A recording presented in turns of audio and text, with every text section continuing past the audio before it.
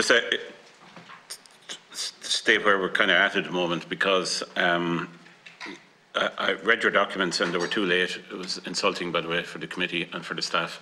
It didn't go down well, but I did find your documents quite compelling and a very strong rebuttal.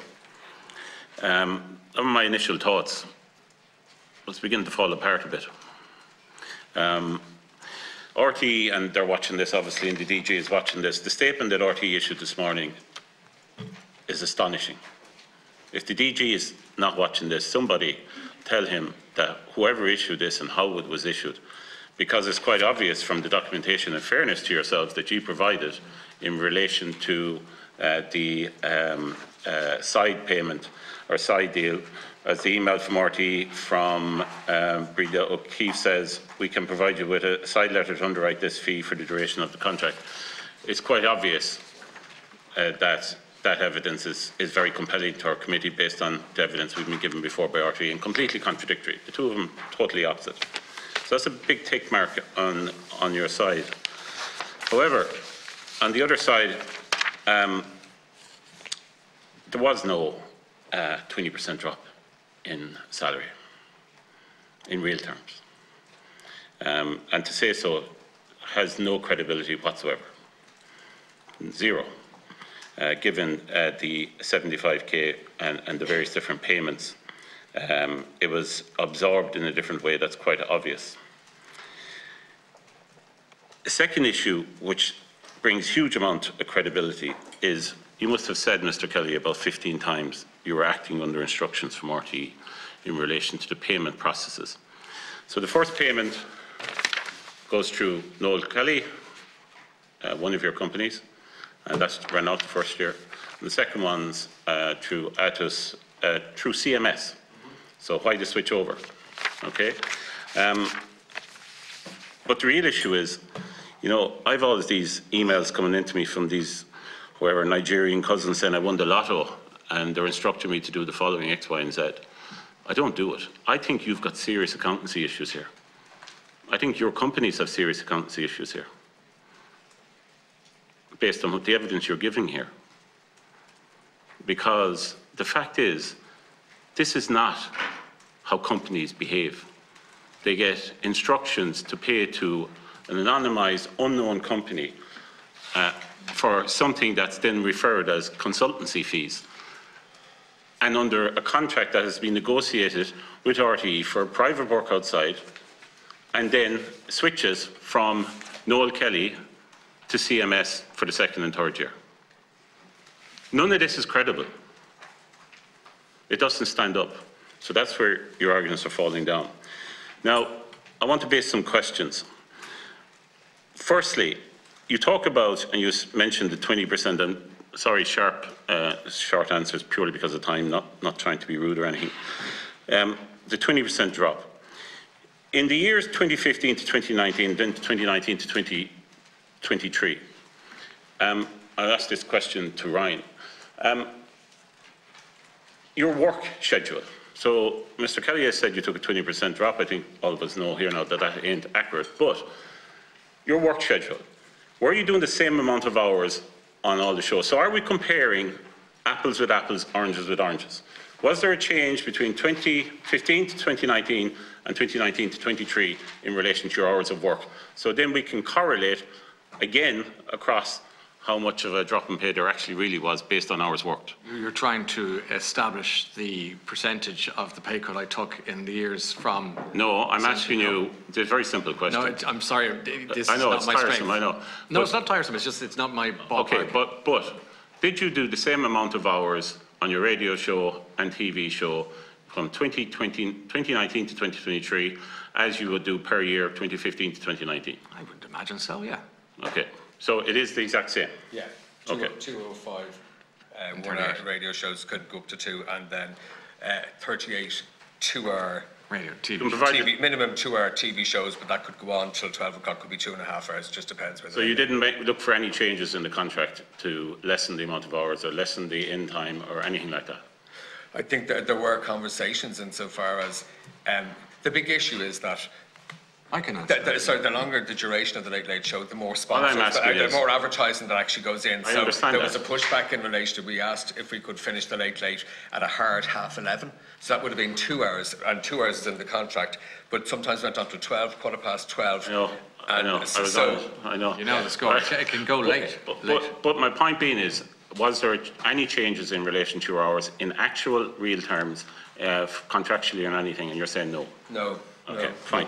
I just want to get back to the CMS versus NK issue, because I'm very interested by Paula Malouly's kind of overlap of various different emails to yourselves in relation to the audit that came through. It's interesting that she asks, you confirm the invoices, or she asks about the invoices on May the 3rd in relation to the 275,000. And, the emails go to NK management, but the response is from CMS. The response is information from CMS. My issue here is, CMS, do they do, or have CMS done a large quantity of work with RTE separately? No. None? No. Why would NK management, why would that be swapped out and CMS put in for payment purposes, communication purposes from a corporate management point of view? As I say, I own the two companies, and sometimes we'd invoice out of one, sometimes out of another, and they'd cross invoice, so there's no... But throwing your eyes to heaven saying the crossover. No, from a corporate governance point of view, do do you think that, from a corporate governance point of view, from an accountancy point of view? Sure, again, we were asked to invoice. We were asked how to invoice, when to invoice. Yeah, but sorry now, I'm going to be straight. I don't buy any of that. I don't think anybody listening, watching, here in this room buys that. As I've said earlier on, it's not, I think Deputy Dillon, Deputy Oireachtas went through this. This is not appropriate and how things should be done. Okay? So, in relation to NK management, can you tell us, there was a new company set up, Noel Kelly Management Nominees Limited, registered on the 16th of March 2023. So this is a third company. Yeah. And what's the purpose of that? I'm not here to discuss that. Okay, fine. I'm here to discuss fine, exactly fine. what's So it's not, but it's nothing to do with anything to do with here. Yeah. It's not, obviously. No. Then. Right, that's fine. In relation to, so from your perspective as regards, you sell, you get advertising clients into RTE on the one hand, and obviously you represent various different clients as an agent to the stars or talent, whatever phrase people are using these days, on the other hand. So there must be significant, you're doing significant amount of business for RTE as regards generating advertising revenue on the one hand, and obviously negotiating fairly significant contracts for your clients who work in RTE on the other hand. Is that a fair statement? No. No? No, no. So, for instance, we have a young chef on our books, and sorry, if you just sorry, no, but I'm just trying to explain. The young chef on our books, and then we got that chef a book deal, right? So now the chef's an author, yeah, and then we got the chef a TV show. Some of the money that so the issue is there's a huge lack of funding for program making. So we would try and get sponsors to help make. But you do get sponsors for RTE for advertising purposes for shows. No, it'd be for completely independent shows. That okay, RTE, well look, I'll be honest with you. But I'm you're just not going to that give me this information. I'll be asking RTE for the last 10 years sure. based on advertising and clients, all of that. So we'll be getting all that. Sure. Okay, my last three very quick questions to Ryan.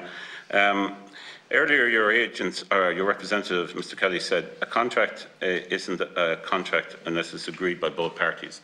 So how do you stand currently as regards your relationship with RTE? Are you employed or not? How do you perceive that? That's the first question. Okay, second question, you can take these down. That's the first question. Second question is, in relation to one of the gigs with Reynolds, there was an invoice for 847 for somebody to assist you or something. You might draw a light on that because a number of us would. And thirdly, and this genuine, honest question, Toy Show the Musical has been an unmitigated disaster, right? Conceptually, in every way.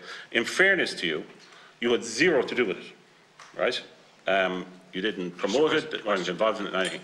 But From the outset, did you think that this was a disaster and a bad idea, and you didn't want anything to do with it? They're my 3 last questions. Just briefly, Mr. Turvey. On all 3? Those 3, yeah, just very briefly. My understanding is I am still in contract with RTE, yes, and my aim and hope is to go back to work. Fair enough. The billing you referred to was a car service from Dublin to Drogheda and back all in one night. I can go into further detail if you wish, but that's what that is. For you or for somebody else? Oh, no, for me. Okay. And thirdly and finally, the toy show, the musical, I think that the people in RT were trying to dream big. I always wish them well with that, but it wasn't for me. Okay, thank you. Just- Deputy Catherine Murphy.